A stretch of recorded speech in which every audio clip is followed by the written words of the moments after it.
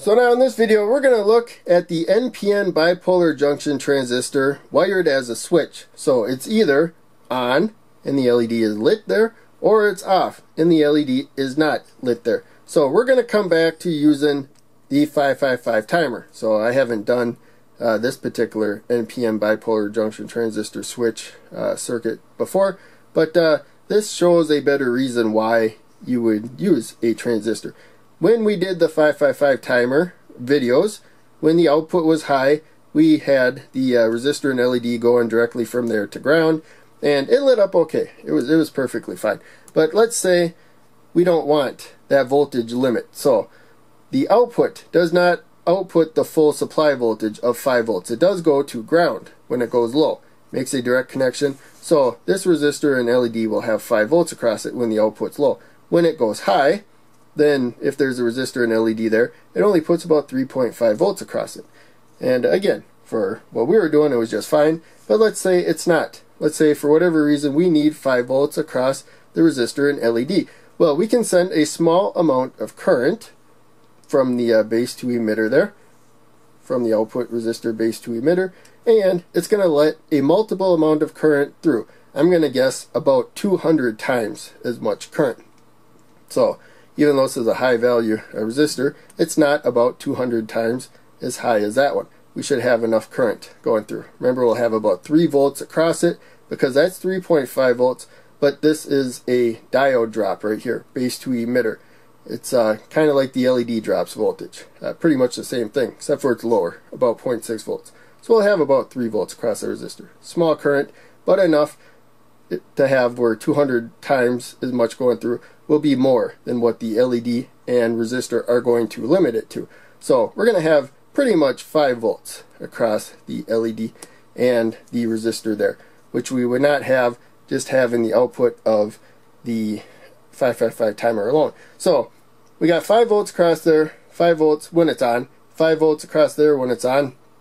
Blue LED is just naturally brighter. So even though it has 1/4 the current, because it has 4 times the resistance approximately, the blue LED is going to be about the same brightness as the red LED in this setup. So let's get to doing that on the board. First I'll show the transistor. If I put it like this, flat side facing us, the collector's on top, base in the middle, and emitter is at the bottom right there.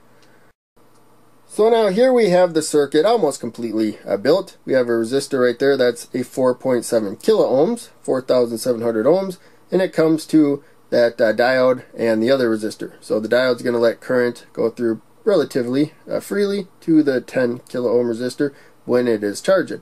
And then when it's discharging, it's going to go through this other 4,700 ohm resistor to the discharge pin. So the charge and discharge isn't going to be exactly the same amount of time, but somewhat close to the same amount of time. Now we have the transistor there.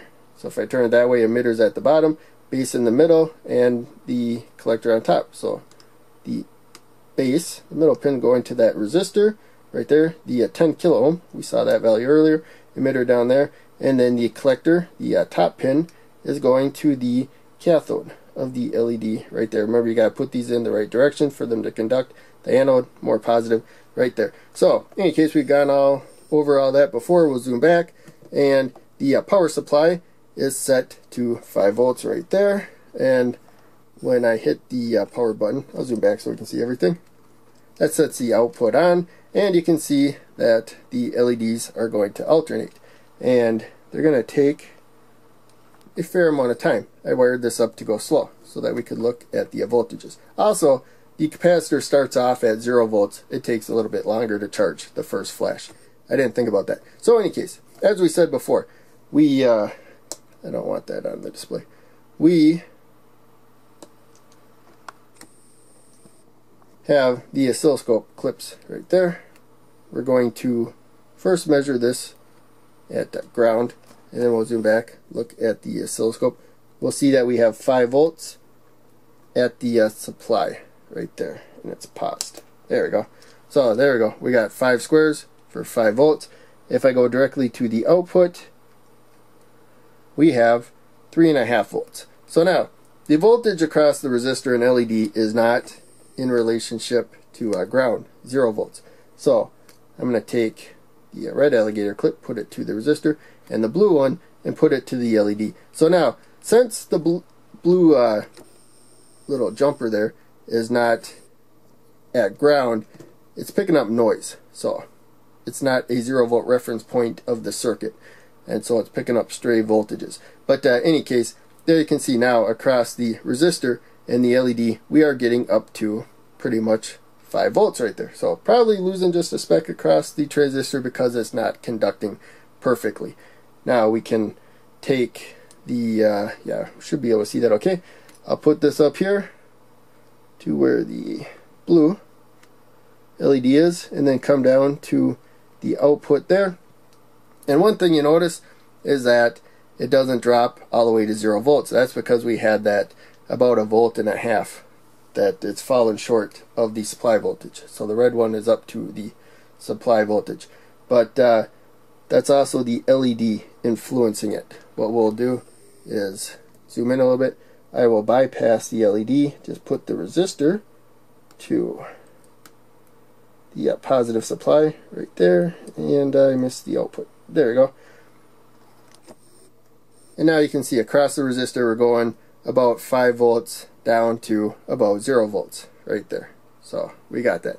But any case, there you can see our goal was to get 5 volts across the LED, red LED, when the output is high, and we accomplished that. So that's what the NPN bipolar junction transistor is good for.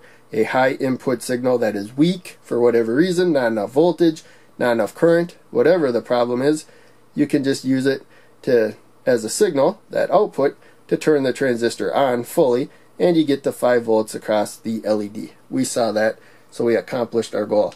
And the main goal though was to learn what the NPN bipolar junction transistor switch is. So hopefully that all made sense. Check out one of the other videos that I'm posting. Click like, subscribe, the bell, all that. Donate to Patreon if you can. That will help out a ton. I'll see ya in the next video.